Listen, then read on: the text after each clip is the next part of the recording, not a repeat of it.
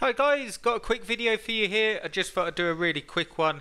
This is a site I'm working on currently, and I thought it'd be a good chance to show SEO Pressor in action. Now, you've probably heard of SEO Pressor. Basically, it's a plugin for WordPress that gives you SEO suggestions and helps you with your SEO. Now, I'm pretty a dab hand at SEO, even if I do say so myself, but it is a go-to plugin that I use, and they've recently updated it, and it's now called SEO Pressor Connect. You'll find my full review of this plugin below in the description, so do check that out, where I go into exactly what it does and so on.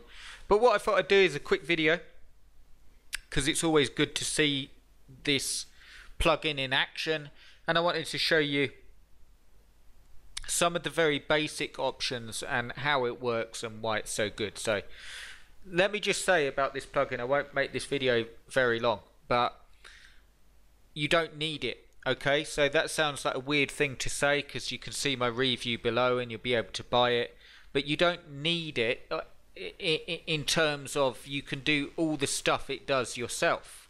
The only problem is the same with keyword software and so on.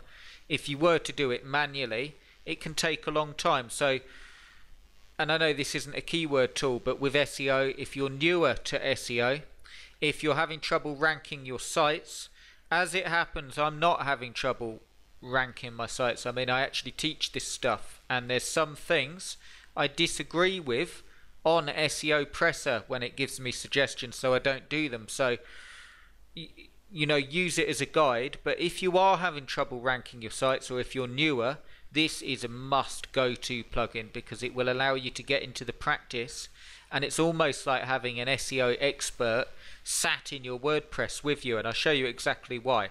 So here we are. I won't show you the full article, but it's just an article, an Amazon review on this product, and as an example, I've put the X rocker here. I've put the key phrase there.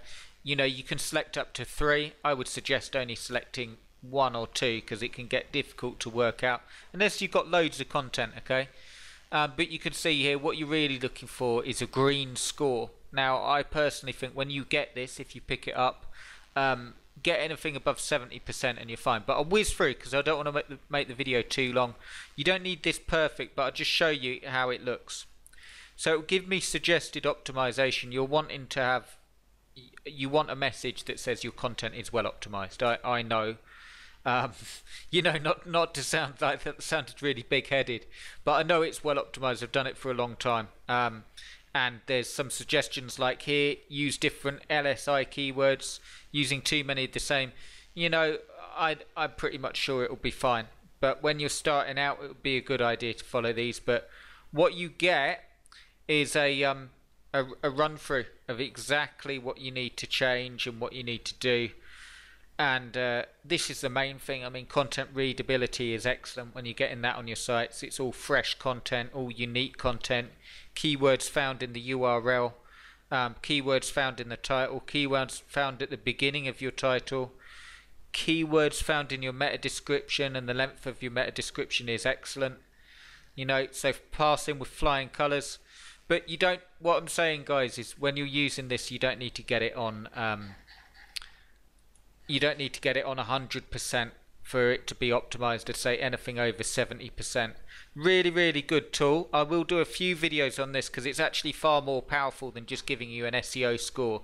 You've got some really good tools in there, like the social and the schema and so on. But I just thought I'd show you it working. Go for a good readability, good word count.